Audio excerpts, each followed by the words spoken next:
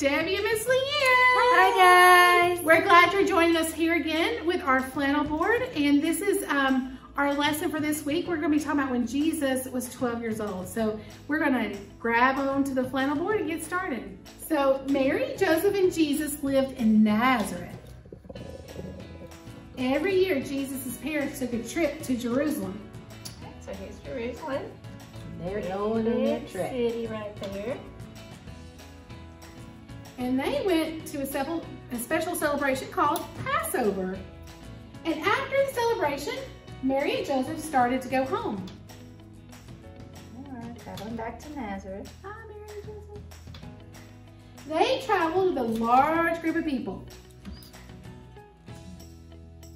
But Jesus stayed behind in Jerusalem. Mary and Joseph walked for a whole day.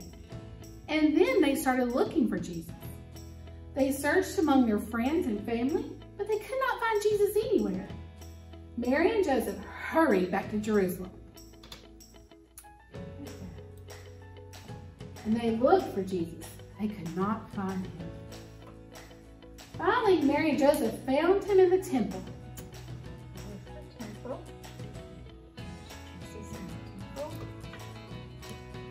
Mary has found him. Have your parents ever had to look for you?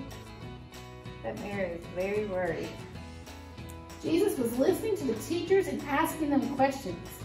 The people were surprised at how much Jesus understood. Jesus' parents were surprised too. Mary said, "Son, why have you done this? Your father and I were worried. We've been looking for you everywhere." And Jesus asked, "Why were you looking for me? Didn't you know that I had to be in my Father's house?" Jesus went home with Mary and Joseph. Home. Back to Nazareth. And he always obeyed them. And then Jesus grew taller and wiser. And God was happy with him. And so was everyone who knew him. Thanks for joining us today for our lesson. And to close us out, Miss Davies going to pray for us. Let's all pray. Let's bow our heads and pray.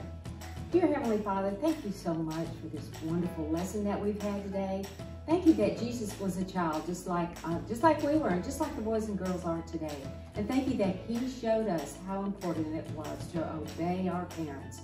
We thank you so much, Lord, that you love us, and Father, we love you. And Lord, I just pray that you'll bless the boys and girls who are not with us right now, and just let them know how much we miss them, and how much we love them, and that we will all be back together someday soon.